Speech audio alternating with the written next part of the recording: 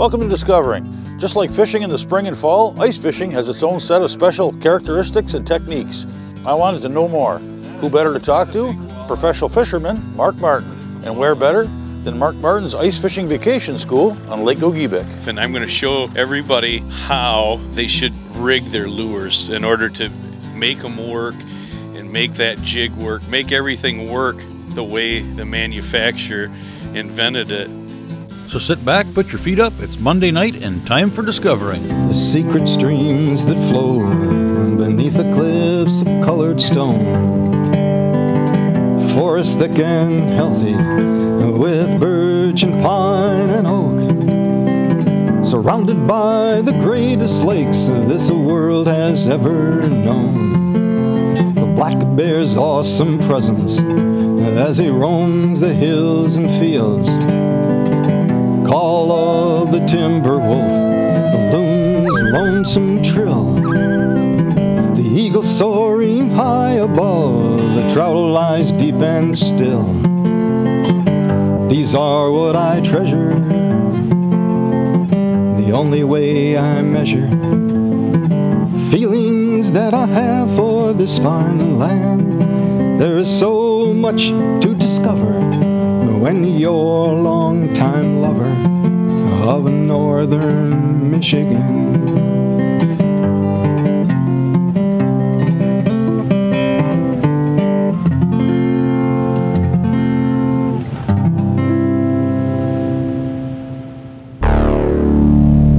National Weather Service has issued a wind chill advisory, which is in effect from midnight tonight. As the morning rolled on, the temperature dropped to 22 below zero.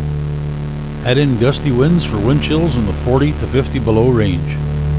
The day starts with a hot cup of coffee and a hearty breakfast at Antonio's. Then the sound of snowmobiles, warming up one by one. I'm at the Timbers Resort in Berglund on the shores of Lake Gogebic. It's once again time for Mark Martin's Ice Fishing Vacation School. Students here benefit from a wealth of knowledge passed on by Mark along with his group of top-notch pro staffers. I'm here to visit with Mark and hopefully learn a bit more about what makes fish tick when the top of the lake is frozen. You know, it's been a pretty good day. Most of the students have caught fish and had hits, and some have got some nice fish, walleyes, perch, and northern pike, you know, a little bit of everything here today. And so this is a slow part of the day right here. It happens. And so, you know, I'm going to try to attract these fish in, you know, using every kind of method, because it's just way too cold to be, you know, moving around at all. What you want to do is just keep working these lures and to attract them in, and watching your graph at all times. Oh, there's a fish down there. Dang, I pray he came back. Come on. No, he came back over. I think he just had the end of the minnow. I don't think he got it. I'm going to pound it on the bottom. They're really hard. Down on the bottom again. I got to call him in. Oh, just grabbing the end of that minnow and not grabbing the whole minnow. He's there. I can see the bottom. It's a little thicker on the screen. Here he is. You can see the difference in the bottom. That's why you have power gain up, because otherwise you wouldn't see that fish. There he's coming back right there right now, just as I'm pointing. He's right there. That's a fish right there. Antagonize him again. I'll see if you follow me up a little bit. Sometimes that'll get him going too. He's just grabbing the end of that minnow. It's giving me a lot of chances. If I'd have pulled up and checked my minnow, I wouldn't have had those other hits. You can see him coming right there. See how the bottom got just a little thicker? And if you don't have your graph turned up, you'd never be able to see that fish right there. It'd just look just like where it's red on to the left right there. But now you can see that fish right there. He looks just like bottom, but it's thicker and got a little green to it. Just bring it up just a little bit. I'm gonna pound it on the bottom again. There he is right there. Got him. Oop, there. Not a big walleye, but it's a walleye. And he hit that buckshot rattle spoon right there. But that's what, you know, persistent pays off in the fishing world, you know. Like I said, he's gonna play with fire for a while, and he kept coming back, and I baited up twice, rebaited, and finally, whether it's that same one or not, but I teased him and teased him and teased him, and finally I just raised it, hit bottom, raised it up off of the bottom, and bang, he was right on it. Well, somebody's gonna catch this one someday again, and he'll be big because now he knows what a hook is. Maybe.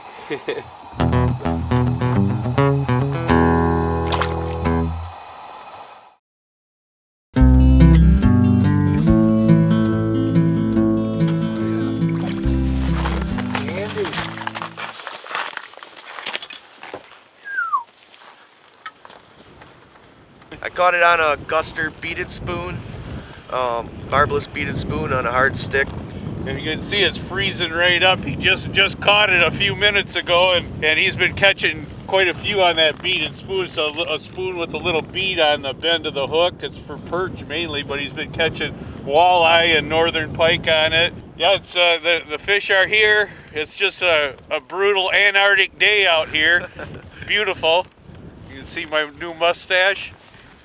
Like I got my helmet on, it feels good. I'm sticking my ear back in the shed. All right, we'll let you stick yourself back in there, Brandon.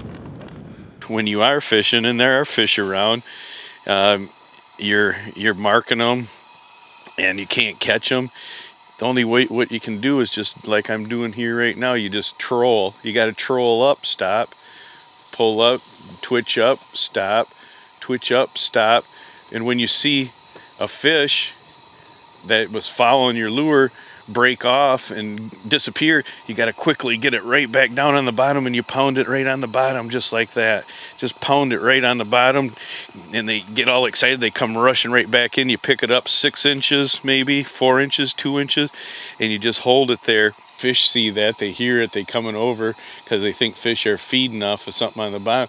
And they see all this dust that's like, wow, there is fish feeding on the bottom. They rush into that dust looking for where the food is to get their fair share, and they just grab whatever's there, and that's your lure. You know, a lot of people, they're jigging and they'll go, oh, geez, I just missed a fish, and the first thing they do is they reel it up and go, oh, geez, they didn't get the bait. Well, there's no more fish there either, because now you took the bait and the presentation away from the fish. So if I miss them, immediately I get that presentation so it falls back onto the bottom. So if the fish did grab the bait and take it, he realizes, boy, that tasted pretty good, I want some more. While he sees it fall, the rest of it fall back down, he knows he's already wounded that prey, and he sees it fluttering around on the bottom down there, and you pick it up like that after you flutter around after a fish hits it. That fish is going to come right in, and he wants seconds right now. Right here, you have a high quality ball bearing swivel right here on the line. You see, it's not an ant swivel, it's a high quality ball bearing swivel, so that I don't twist the line, because this lure is constant. There's a buckshot rattle jig right here. It's a glow in the dark, but I also put a cross lock snap right on there so that it can swivel and flutter. I don't tie the lure directly on it, because then it takes away from some of that whipping around. When I'm whipping the lure up in the air, I'm jiggling it just a little bit, it can swing back and forth. And there's another thing that I did to this lure right here. It had a treble hook on it. I put a single hook on it. I make, you know, and what that does, you can see right there, you know, with a treble hook, the minnow would be right up by the spoon, and then the fish has to come in and get the spoon, the minnow, and the treble for you to hook it. Right here, when you're jiggling this, and I'll show you, when you're jiggling it, look at that. See how that minnow wants to kind of flop off to this side and then flop off to that side quite a bit. It's almost like having two lures down there. They see this thing wobbling one way, this going the another way. They come up and they grab that minnow.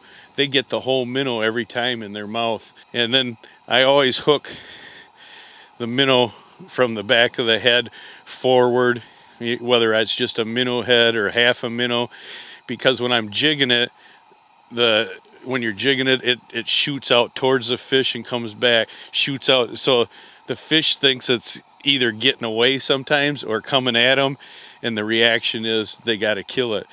And I always take a flash out here. Watch when I do it. Watch the glow start. See it start glow down the lateral line right there. And that's now you can put it in the water and attract fish from greater distances.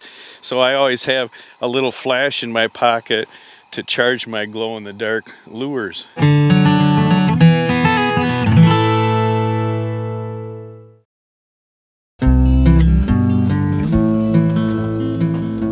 Alright, what we've got a slip bobber with a sucker minnow set about maybe 10 inches up off bottom, and it just went down here just a second ago, so it's taken out maybe 15-20 feet of line, and I think we're ready. We're going to see if we can get him hooked up here. Just reel till we feel some weight, and there it is, down under us now. Yep, it's a walleye. Look, little guy. The walleye all the same. Nice Lake Gogebic walleye. This has been by far the best rig I've got. That little slip bobber, you know, with 2 little shot, and got a small number 12 treble. Catching, walleyes like this. All we're doing to rig these, it's real simple. Nice slip bobber. I've got it set, we're in about 10 feet of water. Take a nice sucker minnow, and I'm going to take that real small treble hook. We're just taking one hook and going right in front of that dorsal fin. The other 2 are up. And put it down in there and let him go. A lot of times people think line is line, and you know, I guess I was one of them. What I like personally, this is my personal thing, is I like fluorocarbons, the Vanish fluorocarbons by Berkley, because they're almost like fire line because they don't have much stretch, but they are kind of like a monofilament, but they're fluorocarbons, so they're clearer. I got good sensitivity.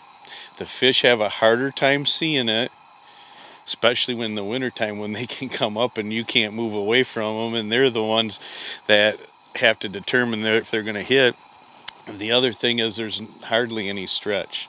So when I do get a hit, I get a positive hook set instead of line stretch and maybe just getting the fish, the hook in them, but not the barb, and the fish getting away. This way I'm going to go right through the bone, I'm going to go right through the grizzle, I'm going to go right through the flesh of the mouth of the fish and be able to land that fish more times than not.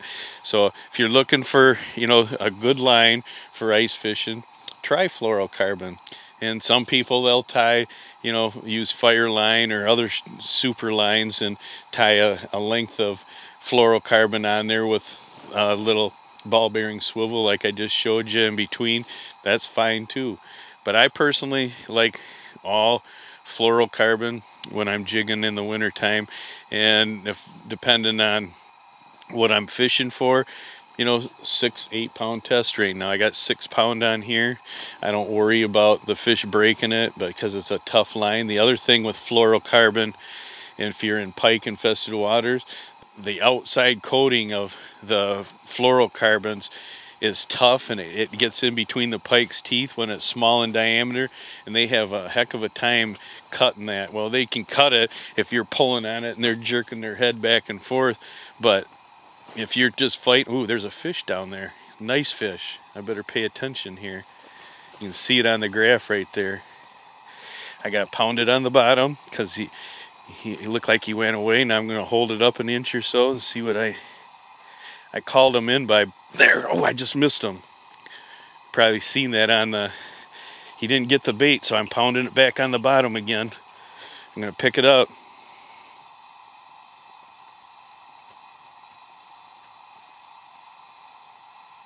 Come on, he's still there. Put it back on the bottom. There he is, got him.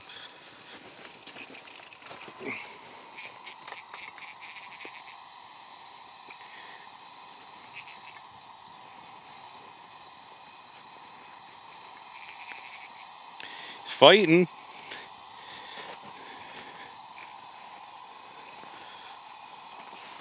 Mr. Pike. Mr. Pike, we were just talking about you and how you don't cut the line if you... There he is, right there.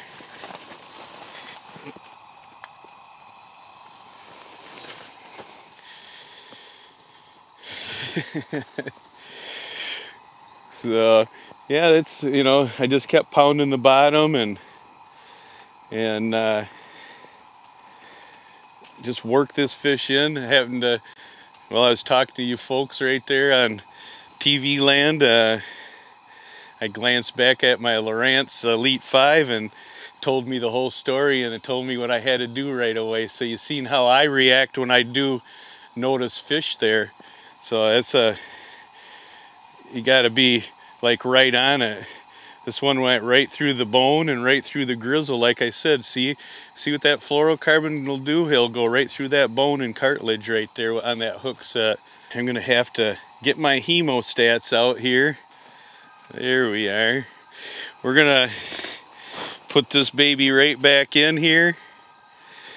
He'll grow up and one of you people out there will be able to catch him maybe when he gets to be 20 pounds. How about that? There you go, guy.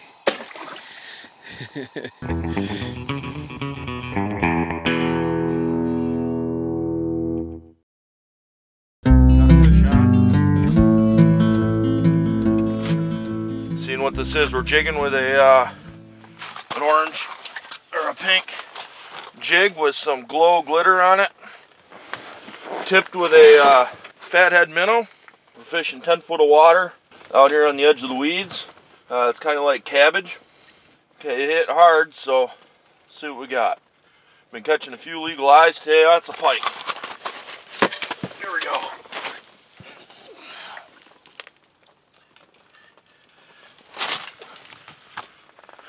Here we go, a Lake Gogebic pike.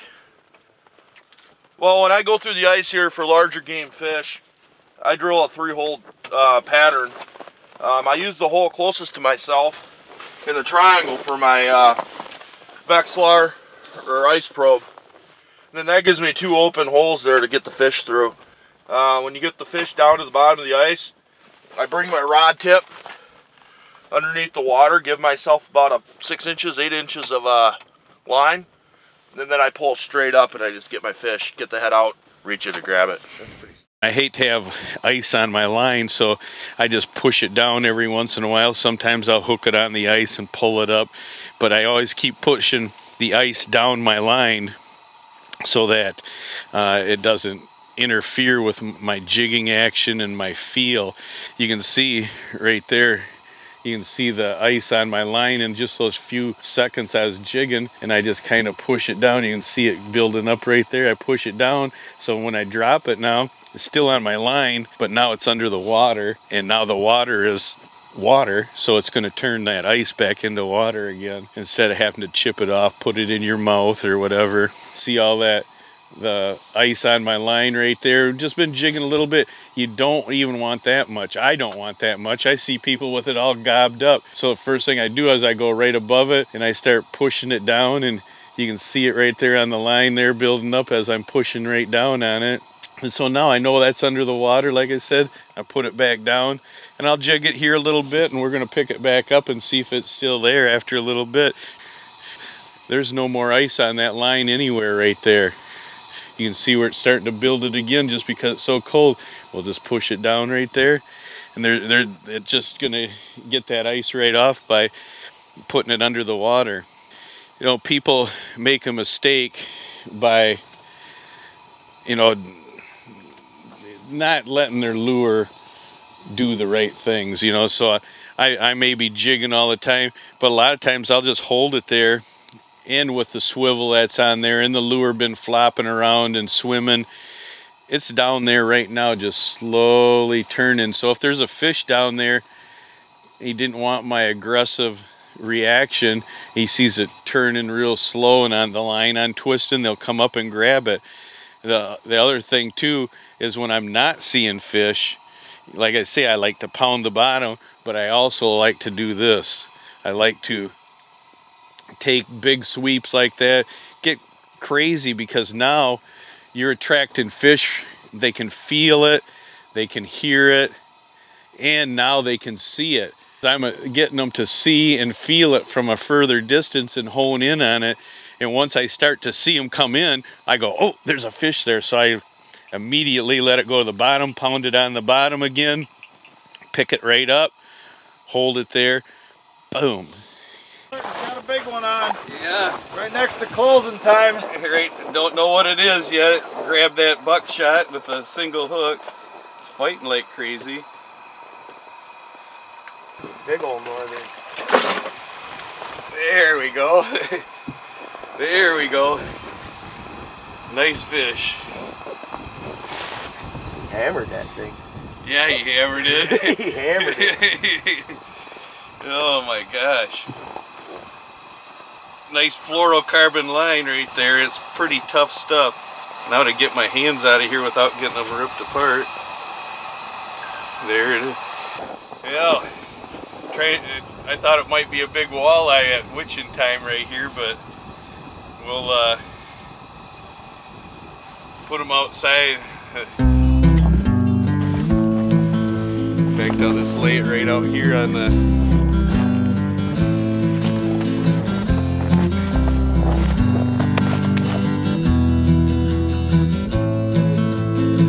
Well, that's it for this week. A big thanks to Redline Sport Marine in Norway for setting me up with the snowmobile. Thanks for watching, and we'll see you next week, right here on Discovering. Oh, we got him in. He came up. Yeah, he's just 15. Just 15.